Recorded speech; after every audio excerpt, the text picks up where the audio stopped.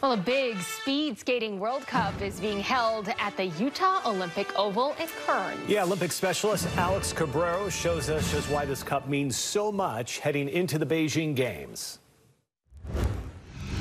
Yeah, all speed skating World Cups are important, but this is the second to last World Cup in the speed skating season. And what's at stake is how many slots countries will have heading into the Beijing Olympics.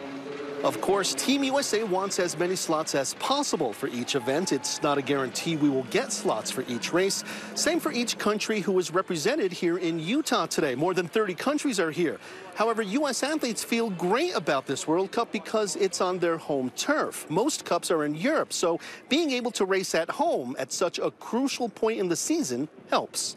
Having a home World Cup here in Salt Lake is so exciting.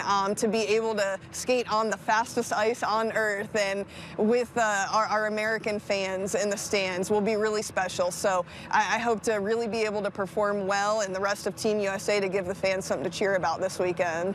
That's Brittany Bowe, who has competed in 2 Olympics and will most likely make her 3rd team for Beijing, as well as be a medal favorite. Now, the Utah Ice Oval itself has hosted dozens of these types of big events since it was built for Salt Lake's 2002 Games. Showcasing another World Cup is further proof our venues are still in great shape as Utah looks to get another Olympic bid in the near future. Oh, there's no doubt we can. I mean, we still use the facilities. A lot of places don't, but we still use them. You know, we use them for our public programming and public activities, but we still are high performance. Use them for these international competitions. Competition continues tomorrow and Sunday here at the Ice Oval. The public is invited, but you need a ticket to get in because of limited capacity. You can get tickets at UtahOlympicLegacy.org or here at the Oval in person, but it is cheaper to buy online.